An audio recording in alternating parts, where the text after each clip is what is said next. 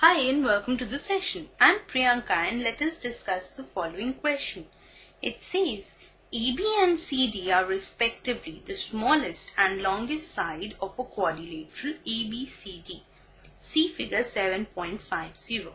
Show that angle A is greater than angle C and angle B is greater than angle D. Now this is figure 7.50, which we need to refer.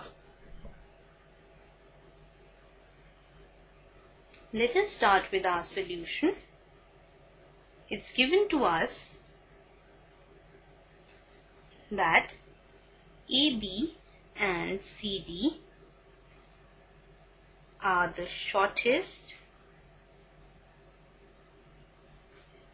and longest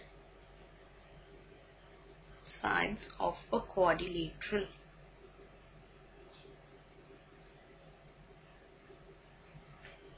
ABCD.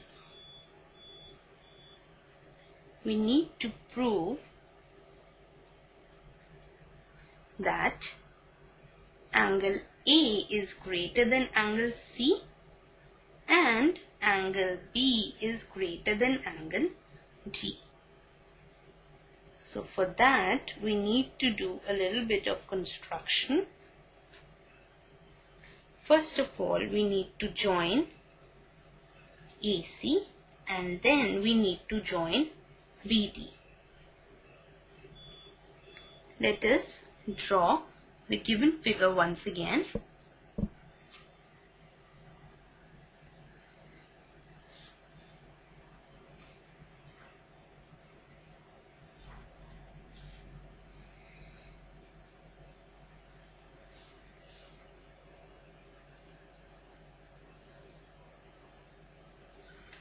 This is A, B, C and D. Let us start with our proof. First of all, let us join AC.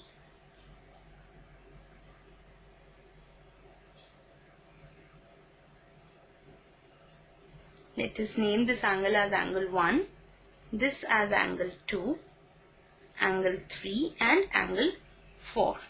Now it's given to us that AB is the shortest side. That means AB will be smaller than BC also. So therefore angle 2 will be less than angle 1 because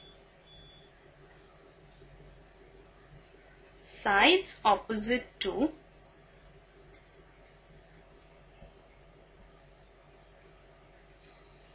or angles opposite to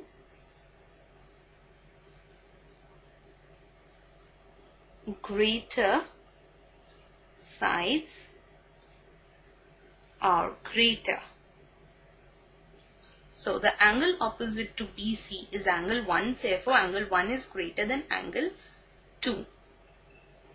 Similarly, in triangle ACD,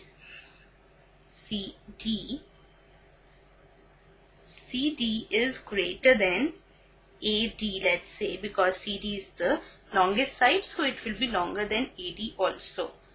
So therefore angle 4 is greater than angle 3 because of the same reason that angles opposite to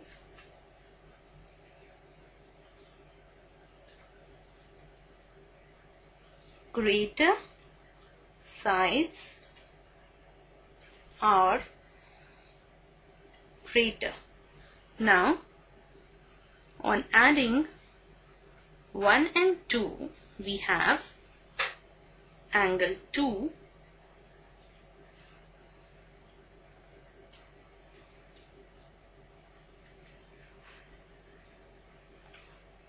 plus angle 3 is less than angle 1 plus angle 4.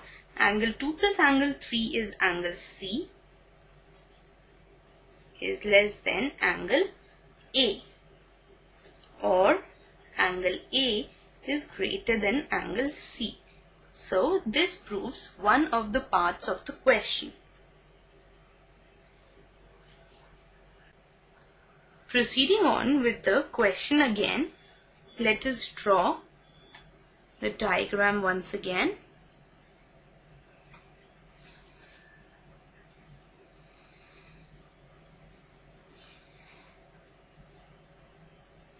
Now let us join BD and let us name it as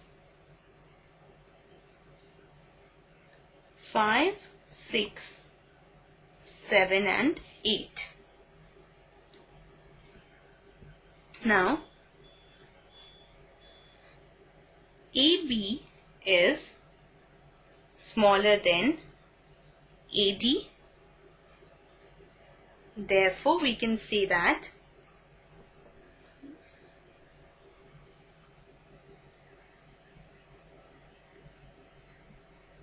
angle 7 is greater than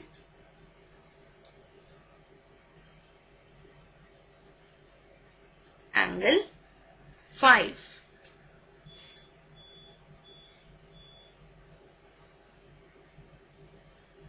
Because of the same reason, that is,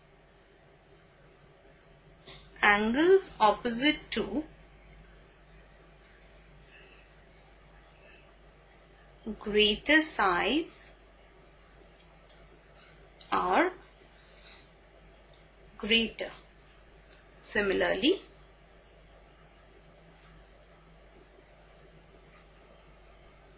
we are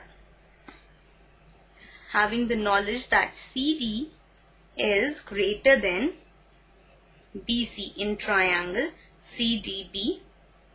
So therefore, angle 8 will be greater than angle 6. On adding 3 and 4,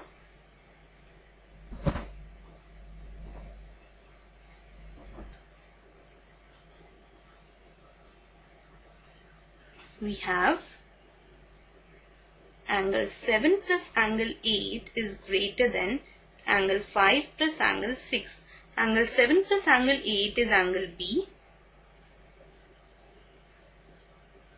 is greater than angle 5 plus angle 6 is angle D. So, we showed that angle A is greater than angle C above and angle B is greater than angle D here.